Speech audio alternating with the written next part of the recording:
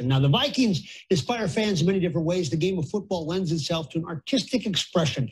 Robert Blehart was one of those impressionable youths when the Vikings took over the town in the 1970s. When he grew older, he realized he had a gift to, in some respects, recreate it.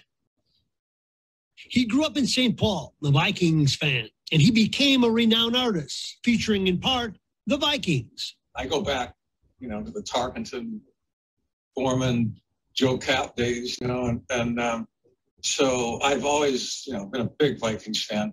And in 2008, I was very excited. The Vikings took my Adrian Peterson poster and they gave that out at a game to 60,000 fans.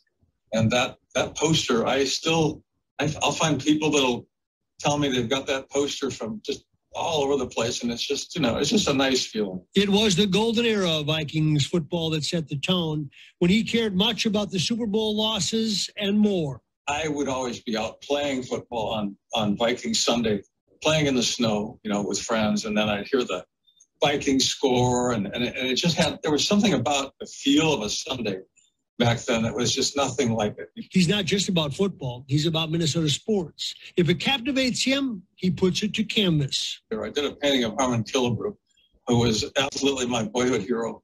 And this was back probably about 25, 30 years ago.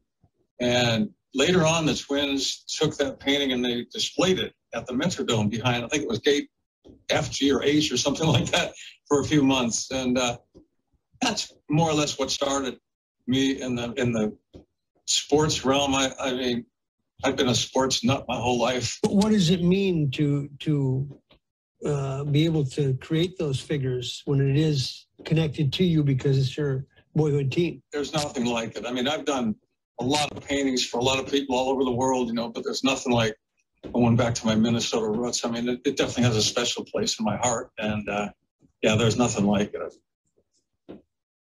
So you can find his work at robertblehart.com. Good stuff.